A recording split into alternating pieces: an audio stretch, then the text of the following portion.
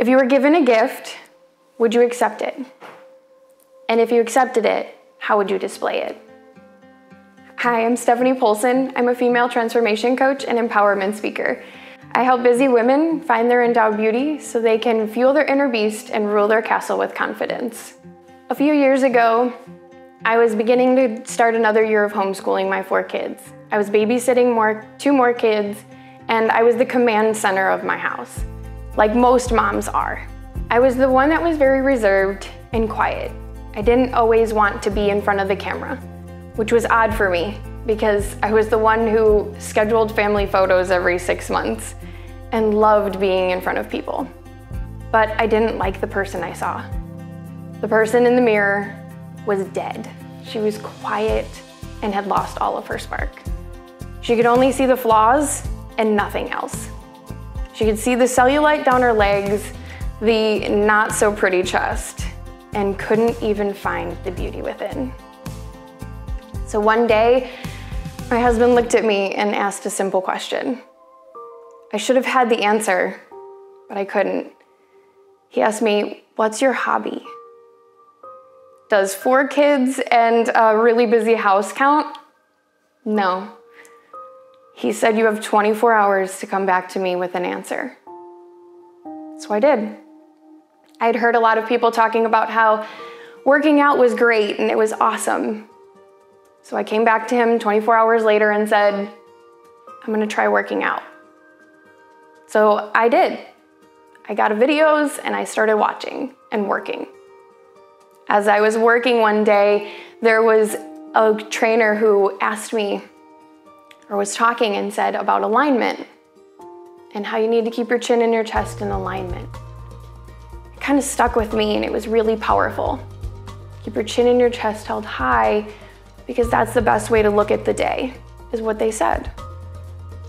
I took it a little differently and I went, keep your chin and your chest held high. Why? Because you're too beautiful for anything else. I believed it and I knew it, but I had to show myself that that was true. So in the first 6 months of working out, I think I cried more than I ever did in my life. Why would anybody want to do this if all we do is cry? But it was incredible, and it made me think about the movie Beauty and the Beast. The Beast hated what he saw.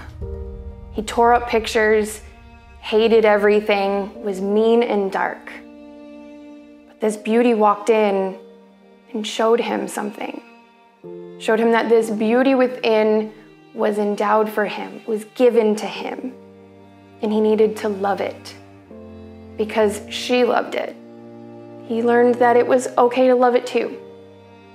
So every work and every workout and every trial, I learned how to face everything I had because of that. I do the same thing for my clients. My clients are here to work through the stress, find that beauty within themselves, and love themselves. Because these women are incredible. They're the command center of their house. They are busy women. They are moms who, most of them either have full-time jobs outside of momhood or just have multiples. But they may have put themselves on the back burner a little. And it's time for them to see that they love themselves too. We work through the stresses of life, give them a safe place so that they know they can handle it all and show them that beauty that we already see. Just like the Beast, he was handed a gift. He was handed a single rose, it was put in a case, put on a pedestal, and it was shown for all. It was on display and everybody cared and worried about it. If we were given that same gift, how would we display it? That gift, that beauty that was inside of him, was that rose. It was given to him, and he needed to love it. As he learned how to love it, he learned that it was his. It was his for the taking.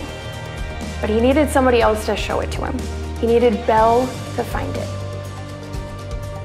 So like we said at the beginning, if you were given a gift, would you accept it? If you accept it, how would you display that gift? Because you are incredible. My name is Stephanie Polson. I'm here to show you that your endowed beauty is amazing. And we need to let that inner beast out because you are too beautiful for anything else.